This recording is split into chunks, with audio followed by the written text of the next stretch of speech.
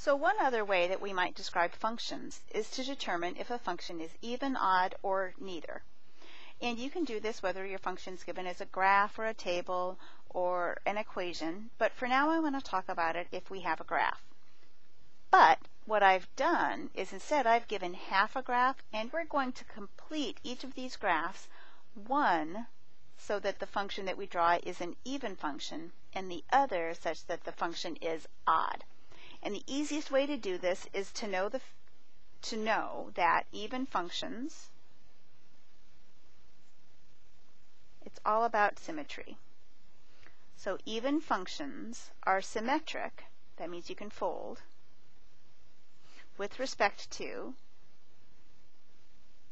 now I'm going to stop writing that whole with respect to from now on, WRT.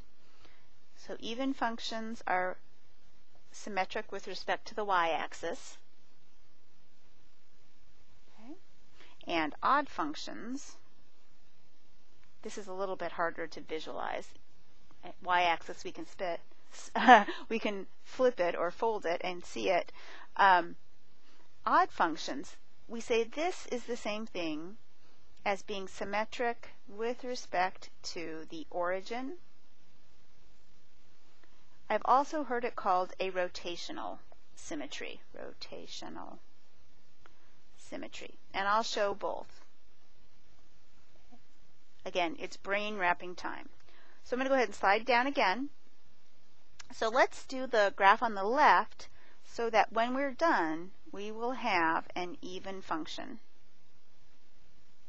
which means the left side and the right side need to match if I fold it on the y-axis. So what I like to do, because I'm a pretty bad drawer, is I'm just going to find some points. So if x is negative 2, y is 3, so that means if x is positive 2, y has to be 3 as well. So I'll get that symmetry, pretend these are straight lines. And then when I'm at negative 5, I'm at negative 3.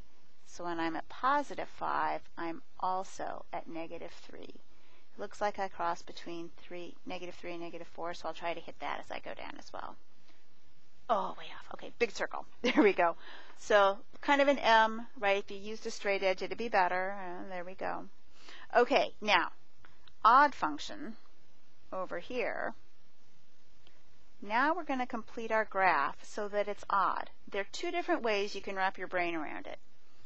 You can either do it with two separate folds.